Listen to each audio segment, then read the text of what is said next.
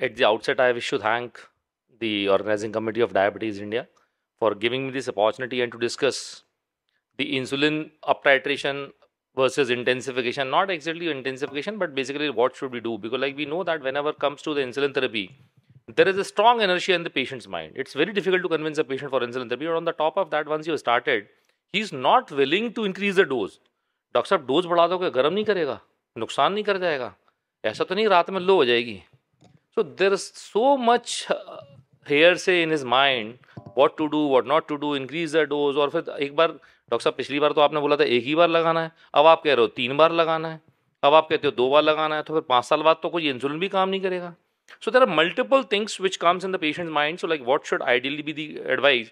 Because what we see in practice, when you start insulin therapy to a patient and you start with 10 units of basal insulin, he comes after 2 months and 3 months, doctor साहब आपने कही थी insulin लगा लो, मैंने लगा भी लिया, sugar आज भी 250 है.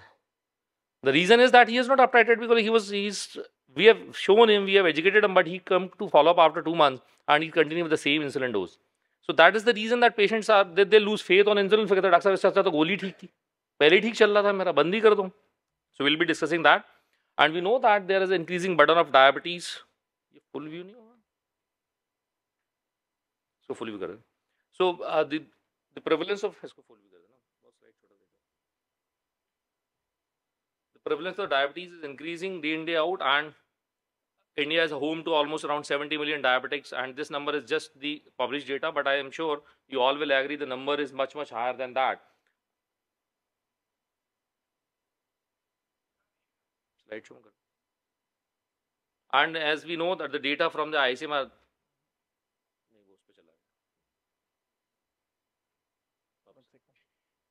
sorry for this. So, and we know the data that out of one diagnosed, you have 2 undiagnosed patients. So, like the prevalence of diabetes, the number of the people affected from diabetes is much higher. Next करो. ठीक है चलो छोड़ दो, इतना ऐसे चल जाएगा. And in spite of the best of the efforts, best of these are armamentarium or the forge of diabetologists, endocrinologists. Almost around more than 70 to 80% people are not at controlled. As per the Diabetes Care Index data, India study data, 79.6% patients have not yet achieved the target A1C. And the reason is that though there is so much advancement in the pharmacotherapy, in insulin therapy, it's still we are not yet, very far away from the targets. And if you see why we need it to come to the target, because like the UKPD has shown that the intensive control, just a 1% reduction in the HbA1c provides a lot of benefits, be in the microvascular complication, be in the macrovascular complications. And we all have seen this present pointer. You all have seen this data and multiple times for the last 20 years. You must be seeing this or this slides in almost all the conferences. And even a single percent reduction. So the results from the UKPD's mandate the treatment of type 2 diabetes should be aggressive from the very first day to avoid the legacy effect, to avoid the glucose memory effect. So, and if you see the post-hoc analysis of this data from the UKPD as a long-term follow, which has shown that in spite of the similar glucose, but the patients who are well controlled in the initial arm, in the intensive arm, they have a lesser cardiovascular morbidity and mortality. So that means the initial period is a golden period, which we call as a glucose memory or the legacy effect. So like we should aggressively, like as we see in the MI or as we see in the coronary artery disease, there is a golden hour. So I feel that there is a golden period in the initially 3 to 5 years in the life of a diabetic patient when we can act aggressively, we can control it, and we can prevent the complication in the later life.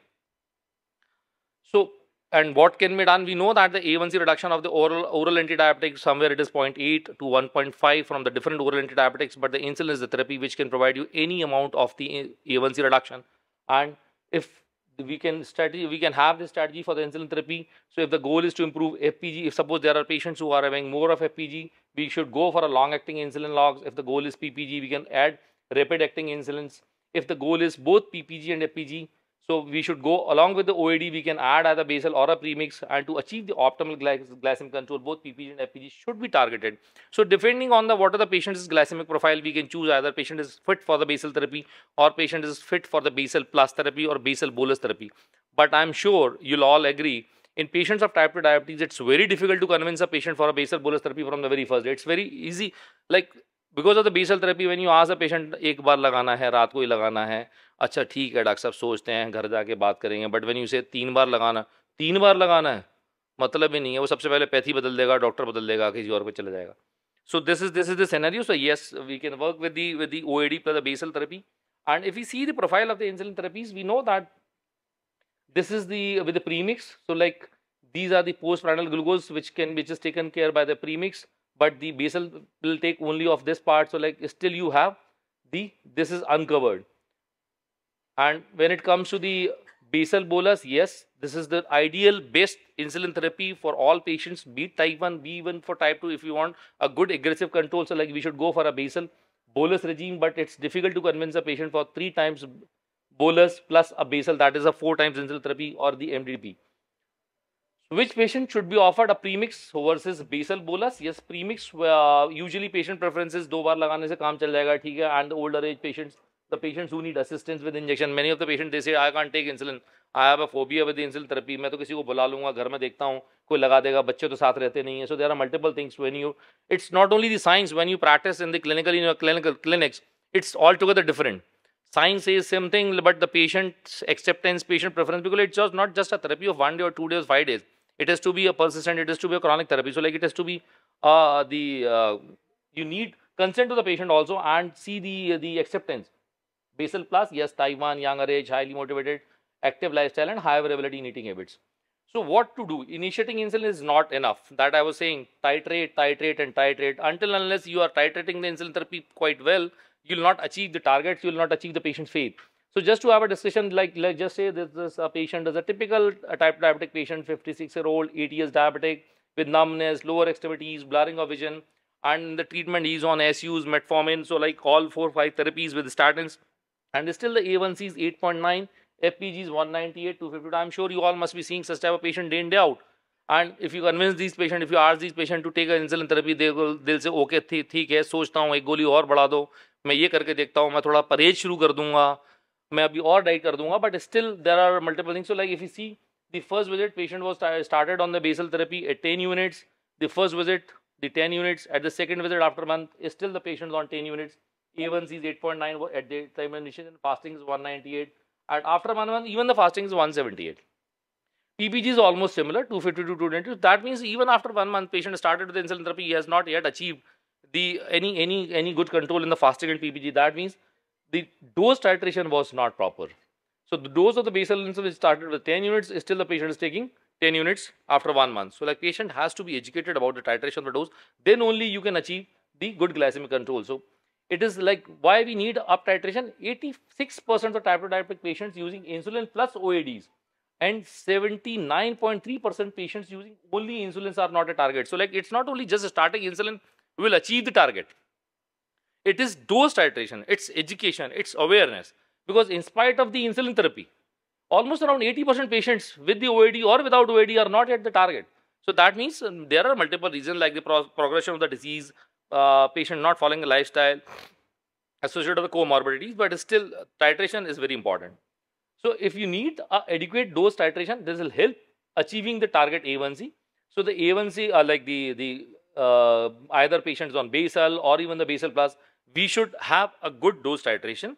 And there are multiple plethora of insulins which are available like the basal insulin, premix insulin, like biphasic co-formulations, prandial insulins. So from that, which one to use and how to titrate. So what does the guideline says?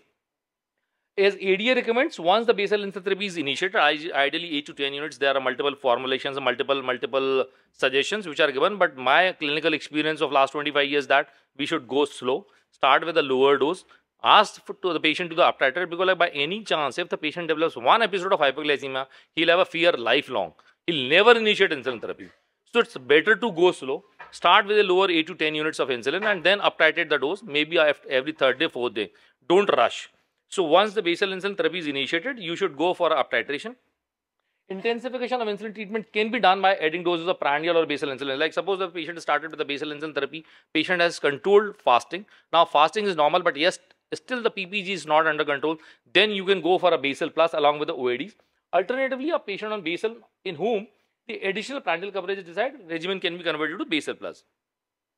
So this is just the strategy which is advice, like we started with the 10 units or the 8 to 10 units, and if the patient comes with the fasting comes in the range of 80 to 130, we can continue with the same dose, but still the fasting is more. So like we can ask the patient to does just do 2 times in a week, titrate the dose, increase the dose maybe by 2 units every third day, every fourth day, depending on the patient's preference. Patient कितना sugar करने को तैयार है, कितना, oh sorry. So depending on that, we can advise the patient for up titration and down titration. So in that patient, like if suppose the patient has been educated adequately, patient started with 10 units. At third visit at 3 months, patient was on 22 units, and just see the fasting. The patient started from 198 of the fasting, now at 112. With 252 of ppg, it is 138, and the A1C is 7. So that means it's all the titration of the dose which has to be educated properly to the patient. And even it's like if you see the long-term beneficacy or the sustainability, like even after the 2 years, the A1C from 8.9 to 27, then again patient was not followed up properly. Again the patient had a rise in A1C. So this is the usual journey. When patient comes to the normal, when patient comes to the A1C of 7, fasting PPG normal, he feel अब तो ठीक ही हो गया, सब बढ़िया चल रहा है. ठीक है डॉक्टर साहब, अब जरूरत क्या है बार बार डॉक्टर को पैसे देने की. So वो 3 महीने 4 महीने में, like until in our country, they basically still the diabetic patient, they come from the symptom based. If they have symptom, doctor साहब आप ही कह रहे हो शुगर ज़्यादा, मुझे तो कोई तकलीफ है नहीं, ठीक ही लग रहा है, मुझे कोई दिक्कत ही नहीं है. So when they develop symptoms, they come to the treatment, they come for a follow-up. So like the patient again, he continued with the same dose, and now again having the A1C of 8. This is the usual journey we see in our patient. The reason was that patient was not having a good postprandial control, and patient has to be switched over like period of 1 year or 2 years to the basal plus, or like change in the OADs. So the what titration or what algorithm we should follow? The easy titration should be like safe and easy. So safe, that it should not have a hypoglycemic risk and the weight gain. Easy, the titration should be easy. Well, patient, if like you ask a patient to take 2 times or 3 times, he said, "Doctor, मैं तो नौकरी पे जाता हूँ, insulin लेके कहाँ जाऊँगा?" So like it should be fitting into his routine lifestyle. So it should be easy also. So we can have the dose adaptation every day. There are multiple trials which have shown that how to titrate the dose. From the inside, you have a every day. From Atlantis and automatics, it like at every third day, every week. It depends. It's there is nothing black and white. There is nothing enforced guidelines that you should do in this way. This depends between you. It is all clinician's perspective, that what is the acceptance of the patient, how frequently he is willing to do the blood sugar, how frequently he is willing to titrate, and how much availability of the monitoring, because like we have to avoid hypoglycemia. So when to stop titrating basal insulin, add prandial. So like once you started a patient of type 2 diabetes with oral antidiabetics, you have up titrated and you have achieved a good glycemic control, but still the patient's A1C is not controlled. Now the time has come. So what should be the upper limit? Ideally, the recommendation is 0.5 units per kg body weight of the basal insulin. So if the patient has not yet achieved, or even if the patient has achieved the FPG but the prandials is not yet controlled, so patient should be either added for the basal plus. So the basal plus bolus insulin therapy, and depending on your so the basal insulin, you started with the like 10 units, then increasing the dose, you have achieved the target, and there is a hypo.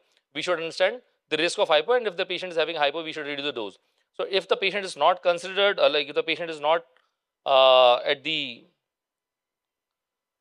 so if not controlled after FPG's target is achieved, or you have reached a dose of 0.5 units per kg body, treat PPG excursions with a mealtime insulin, or we can go for a GLP-1 RA. So along with the basal, just increase the dose by 10 to 15%, like we have discussed for the basal. And if the dose is higher, we can divide the current basal dose in 2/3 in the AM or 1/3, or this way, or like we can go for a prandial plus basal. Or even we can think of a premix if the patient feels that he will not take multiple insulin therapy. And we can even go for a basal bolus, like so 2 or 3 bolus along with the basal. So once we have achieved, uptitrated the dose of basal to a maximum, or the fasting is achieved, or the patient develops nighttime hypoglycemia, now it is the time not for intensifying that therapy, but going for a basal plus therapy. So when to move from basal plus to basal plus in patients like type 1? Yes, we know in advanced stage of type 2 diabetes, when insulin deficiency worsens, newly diagnosed patient with severe hyperglycemia, and patients on basal plus therapy who develop contraindication to the oral drugs, it's the time to switch to the basal plus. So the same patient, when he had This A1C of 8, again we started with the basal plus, and then we have a 126 of 166. So that continuing of OADs, this is always asked patients, like when you start a patient on insulin therapy, sir गोली भी लेनी पड़ेगी, तो क्या ऐसी लेनी पड़ेगी, फिर फायदा क्या हुआ इंसुलिन का, गोली भी खानी है तो अकेले इंसुलिन से नहीं काम चलेगा. So there are multiple questions which has to be answered, which has to be dealt then and there. Yes, but as per science, yes, we can continue with the metformin, should be continued with all types of insulins. With the type 2 diabetics, glutathione should ideally be avoided. Or like if you have a fear of the weight gain, in basal insulin regimes, all OADs, glutathiones, it's not very clear, but yes, premix basal plus prandial or prandial insulin regimes, we should watch for hypoglycemia, because the SUs may contribute to hypoglycemia along with the insulin therapy. Otherwise, you can. So, what are the practical recommendations? If the above A1C, add basal insulin after the OAD patient is not yet controlled, start with the basal, or the bedtime NPH if the patient can't afford the basal, but now you have the affordable basals. Set FPG targets, so fix fasting first. Once the FPG is fine, and if the patient is target A1C is achieved, continue with the uptitration of the basal. If the fasting is controlled, A1C is not yet achieved, but the PPG is still high, definitely you need to add a basal plus. This is the guidelines which says, be it from the ADA 2022. If the A1C is target, again the same which is add prandial. If the A1C is in above the target, we can. This is a very busy slide; it's not visible from there, but you can have. You can think of adding a GLP-1 RA, or you can think of adding basal bolus. This is again from the ACE, start basal, same, the A1C is like less than 8. These are that's just the clinical guidelines. I'll just summarizing, last slides. So this is the RSGI ESI recommendations, dual therapy, which is a patient-centric approach. If glucose control targets are not achieved, add ASU or glitazone or gliflozin, and then the triple therapy, but we should think of adding insulin before going to the third drug, fourth drug, or adding on to the drugs. So to summarize, we know that the type 2 diabetes has a progressive nature of the disease. The pathogenesis goes on increasing, and at one point of time, and initially we used to think that the type 2 diabetes is just insulin resistance, but we know that now it is the mixed effect. So the many of the patient, majority of the patient, they come to us, they need insulin therapy even from the very early days, even the younger type 2 diabetics. And so insulin regime should be selected to suit the patient's clinical profile, patient lifestyle, and his acceptance to the therapy. Titration remains a challenge, because like many of the patients, they start with the same dose, they continue with the same dose for 2-3 months, and they come to for the follow-up after 2-3 months. So we should be very clear that patients should be well educated about the titration. Do the titration by 2 units every third day. Once you achieve the maximum dose of the basal, or you have achieved the FPG but not PPG or the A1C target, we should think of going for a basal bolus. And the cost of therapy and SMBG should be considered, because like patient has to be educated. When you start a patient insulin therapy, sugar check कैसे करेंगे, metre तो है ही नहीं.